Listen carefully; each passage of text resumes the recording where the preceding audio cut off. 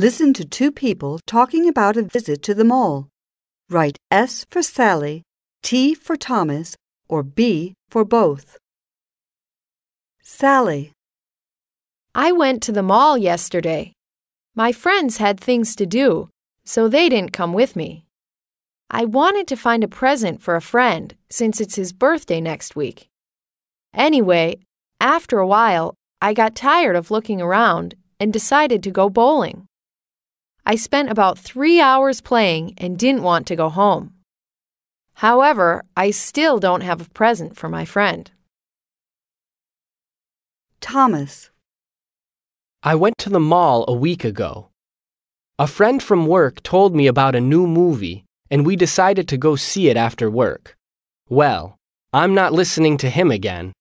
I didn't like it at all, and had to spend over 2 hours there because he didn't want to leave. However, I did get something out of my trip to the mall. As we were leaving, I saw a nice jacket in one of the stores and bought it. It looks great on me.